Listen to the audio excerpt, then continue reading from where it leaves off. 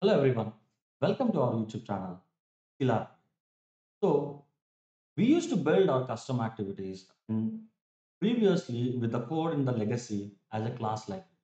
And then later, UiPath introduced Activity Creator as a plugin and we used to create very easily.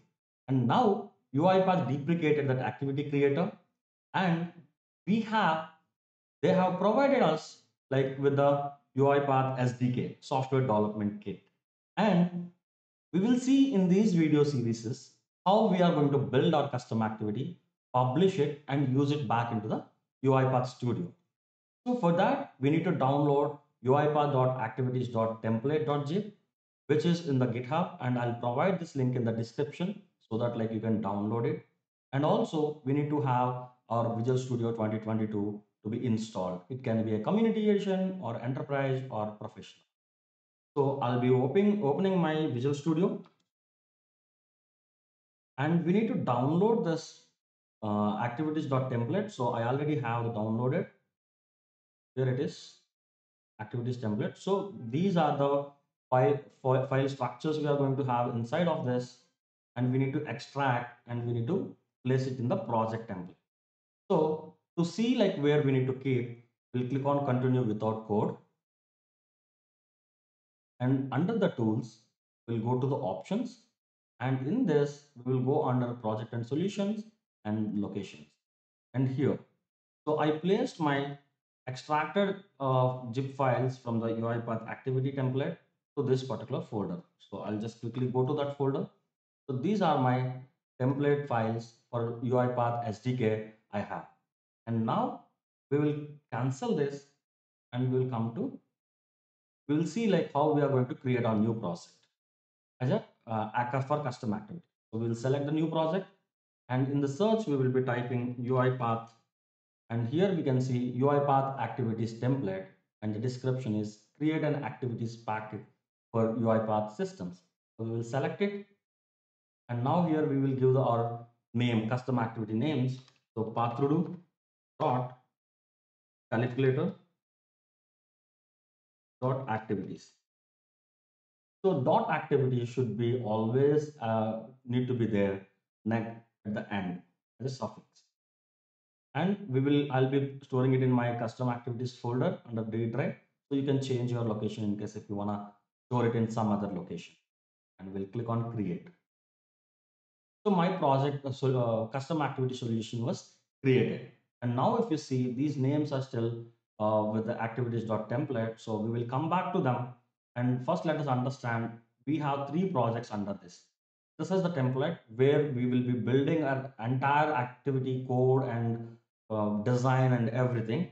And packaging is to create our Nugget package. Even if it is not there also, we can go with Nugget package explorer, but we have this packaging, and test is like to test our activities. So this is how the folder structure looks like. And let me expand this template, like which we are more required like to write our custom activities. So activity template.cs is the activity file where we will be building our entire functional logic of our custom activity, what it was supposed to do, right? And view models, activity template view model.cs. This is where like we are going to build our design of our activity, like in terms of like what you want to see in terms of an interface of the activity and all. So we will deep dive into everything and we will start building our activities. So first let us rename these project names. So let me open my folder where I have created my custom activities. So these are the name I have given to this. So I will rename this, rename input activity, and I'll rename. See, we need to make sure that like dot packaging should be there, and rest everything I can change.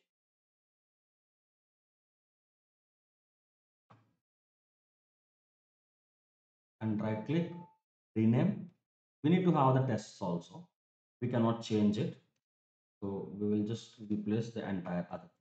And now we renamed our projects. But if we go to this Still, the namespace is UiPath.activities.template. So which is going to create, still it is having their old name. So I'll right click on this and I'll simply say sync namespaces. And it will show me how what are the different changes it is suggesting to me, right? So I'll just click on apply.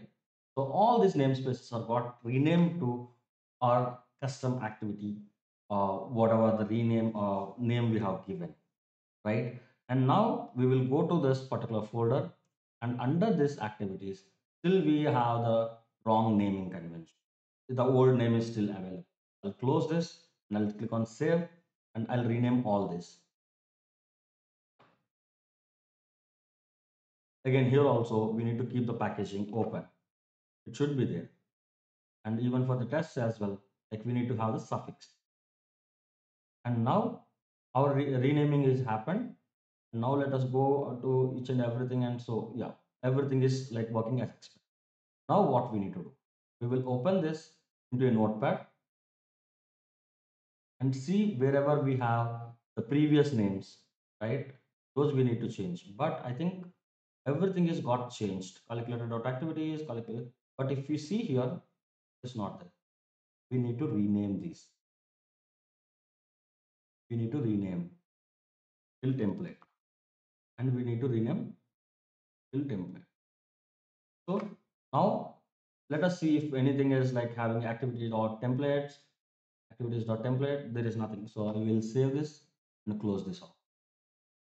And now I can open this and I can see like if any errors are there or not. Error is occurred. Interactivities template.c. Okay. So somewhere in the resources, if I go here into the resources, not here, we'll go to the metadata.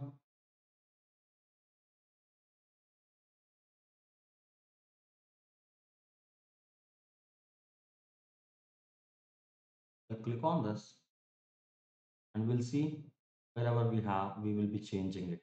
UiPath.activities template, packaging ID, I'll just author move this as well.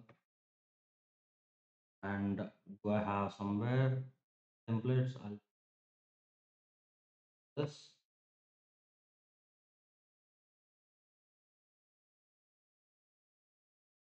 done, save.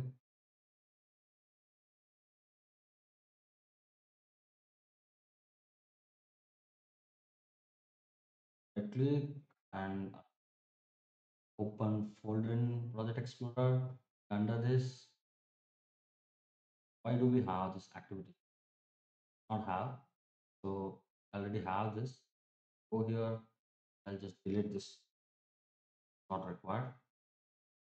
Now I'll just close this and I'll try to reopen if the error is still persists.